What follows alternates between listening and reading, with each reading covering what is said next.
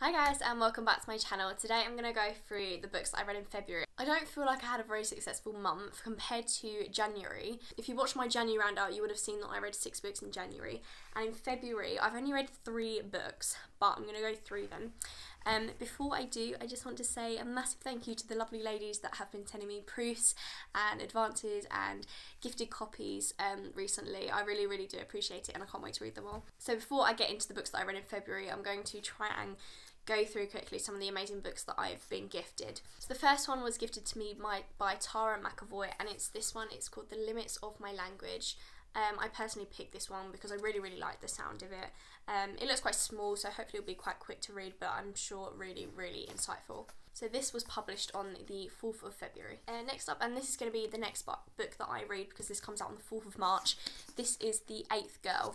I believe it's about someone that has multiple personality disorder, and so it's about the 8th girl, her 8th personality. So it says, one woman, many personas, but which one is telling the truth? It's quite a chunky book. It is a hardback, and this comes out, as I said, on the 4th of March. So I'm really excited to read this. This again was by Tara McAvoy at Pushkin Press. Now, I don't know about you guys, but I watched It's a Sin recently. I absolutely sobbed. I found it so heartbreaking but so important. And the lovely Isabel has sent me Living and Loving in the Age of AIDS.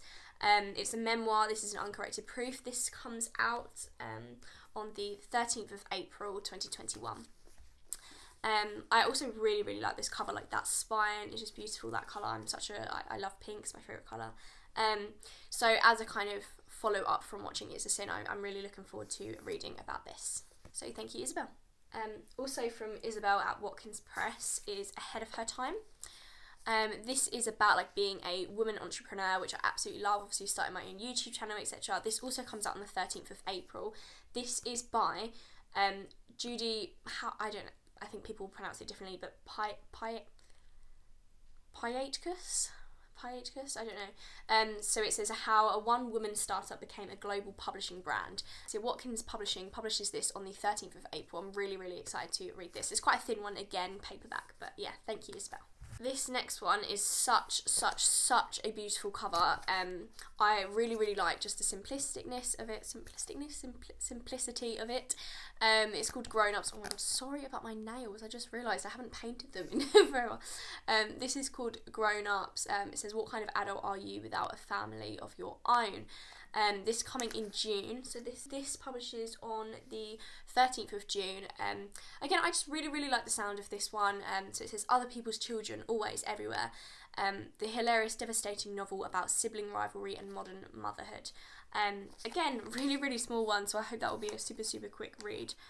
Thank you to Tara McAvoy again for sending me that one. Then the next one is from Christina Story from Addison and Bugsy. This is Love and Fury. I actually really like this cover, although this is not, I know this isn't how it's going to actually look. I just really like that sort of double tone there. I don't normally read historical fiction, but I actually really like the sound of this one. This comes out on the 17th of June 2021. Also, going back on the point of reading historical fiction, one of my interviews that is coming out, when I asked him what book should everyone read, he said the book that like you don't want to read, basically the book that you don't normally read, that's not your typical genre or whatever. And so that has really opened my eyes, and I'm trying to read stuff that I wouldn't normally read. So yeah, I'm excited to read Love and Fury there, so thank you. And then finally, this one came the other day. This was such a clever marketing campaign. If you follow me on Twitter, you would have known I posted about this because it was just very clever. This is called Everyone in This Room Will Someday Be Dead, which is a bit morbid, but along with this packaging, you get little stickers and you can change the title of the book. So I said, everyone in this book will someday be happy. I thought that was such a clever idea. I mean, the example that they give on the little instruction sheet is everyone in this lockdown will someday be drunk. I just really like that. You also get some pins, so one of the ones that's like, no worries if not, which, I mean, I say that every single day, all the time. So on the back of this one it says, meet Gilda, she's approaching 30, an inept receptionist, a lapsed lesbian in her overdraft, and she cannot stop thinking about death. I had the feeling this is going to be quite like a funny read, so I'm really looking forward to that. So this comes out on the 8th of July, so thank you to Sophie at Atlantic Books for sending me this one. So now that I've gone through all the wonderful proofs that I've received, and thank you again so much everyone for sending them, I'm going to go through what I read in February. So I started off strong with Kylie Reid's Such a Fun Age, which Bloomsbury publishes, and funny story, I ended up buying 2 of these, so I put it on Twitter and sent out the other one to someone else because I don't know why I ended up buying 2. I think I do that thing where you add things to your basket the night before and then I ordered it without realising and then ordered it again the next day. Anyway, I really did enjoy this one. It was talked about a lot, and I just read Normal People, which if you watch my January roundup, you would have found that I didn't really like Normal People. I thought it was overhyped, so I was really concerned that this was also going to be one where it's overhyped. I didn't like it, but I did like it.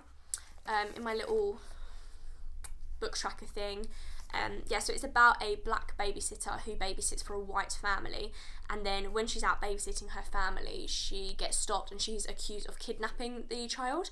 And so it's kind of like the after effects of that and how the mother starts treating her differently, etc. So I've said it's quite like easy to read and understand. I didn't really know what to expect. I didn't really know what it's going to be about. The thing that confused me a bit was about it saying Such a Fun Age, because I thought it was more going to be about coming of age and it was more to do with the babysitting. So it's written from both point of views, which I did actually quite like. Normally I'm not a massive fan of that, or it would take me a while to get into that, but I did quite like that. So it covers like a betrayal of trust. I said it was quite well developed characters, because there's only really a few in there. It's quite well developed. So it's about race, economic status and privilege. Also I've just joined a book club as well, which is really exciting. I've never joined a book club before, which I'm quite surprised at, to be honest. But yeah, so we're going to be talking about this one in our book club soon, so looking forward to that. Let's see what other people think. I did Google some reviews after it as well, and I had mixed opinions, like some people talking about the whole race side of it and the whole economic and status side of it.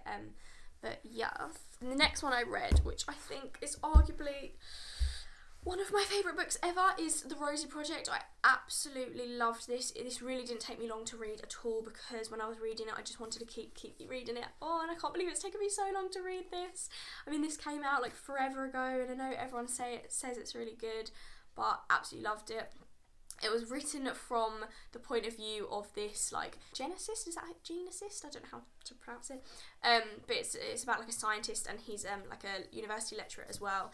And I mean, it's almost obvious that he's got some kind of learning disability as well, or he takes people very literally. He doesn't really understand jokes or anything like that, and I think that without being offensive, that makes it a really funny read. There's things in there that really do make you literally laugh out loud, and I just absolutely loved it. And it was about him trying, again, like, I didn't know why it was called The Rosie Project. I didn't know what it was about, and sometimes I like doing that as well, just seeing for myself what it's about. And it's about how he has decided that he lives by science all his life, all the time, and he wants to find love for the first time, and so he does it almost like an experiment. So he calls it the Wife Project, and he essentially sends out like a survey to loads of people and gets them to answer these questions, and he decides if he wants them to be his wife or not. And then along the way he meets Rosie, and it's about him discovering her real dad, and it's just fantastic, and I can't wait to read the next 2 in the series as well. This one, I mean, this is a solid 5 out of 5. It's written from a man's point of view as well, which I think a lot of books are, or definitely a lot of books I've read are written from a female's point of view, so it was really nice to see it from a man's point of view as well. And then finally, I mean, again, I haven't had a very successful month, so I haven't actually finished this yet, but I have been reading Leave Publishing Now with that beautiful cover. Thank you to Amy Donegan for sending me a copy of this. I really do appreciate it, especially considering I know these are so almost limited edition. Everyone has been wanting one. But this is The Other Black Girl. I think some people keep thinking it's called Leave Now, but it's called The Other Black Girl, and it's about, it's based in the publishing industry, which is really interesting as a word for it. I haven't read anything before that's written from a publishing point of view, and it's about talking about how, you know, is the publishing industry racist because it's predominantly all white women, and there's a black girl that works there, and then another one comes on, the other black girl, and it's sort of saying like, is that too many? She starts receiving notes saying that she needs to leave, and it's about that. I am enjoying it so far. It has taken me longer to read than I thought it would, just because I didn't sort of realise how big it was and how many, I mean, it's sort of 350 pages. I do kind of like the storyline so far. It's quite intriguing, it's making me think differently. The thing that I don't really understand yet is the other random characters in there, and I'm sure, I mean, I've got a little bit left to go. I've got that much left to go. It's about a quarter or less. So perhaps it will pan out then. But I don't understand so far about the other people's point of view. So in the front page thing where it tells you what it's about, it tells you about like 3 other black women as well. So Shani, Diana and Kendra Ray. And I don't yet see their relevance. I see like where they play a part because they either work at the same publishing house or an author or whatever. But I don't see the meaning of them being in the story yet. I am enjoying it and it's teaching me something, and I've got a little bit left to go as well. So I will keep you guys updated probably on Twitter on how I found it. I mean, yeah, that is it. I only read, almost 3 in February, so not really a successful month, to be honest. The next one I want to read is The Eighth Girl. Hopefully that one won't take me too long to read. I have so many books now to read, it's actually a joke. I feel like, I don't know if there's anyone else, but I just feel like I'm never going to get around to them all, and then I keep either being like gifted more or I'm buying more, which I shouldn't, but I want to, and yeah, it's just, I need to just spend like a few weeks out and just read solidly. So I would love to know if you've read any of these books or you want to read any of these books. Would love to hear your thoughts on it. Thank you so much again to all the lovely ladies that gifted me some of these free books. I really can't wait to read some of these. So have a lovely weekend everyone, and see you in my next video. Bye.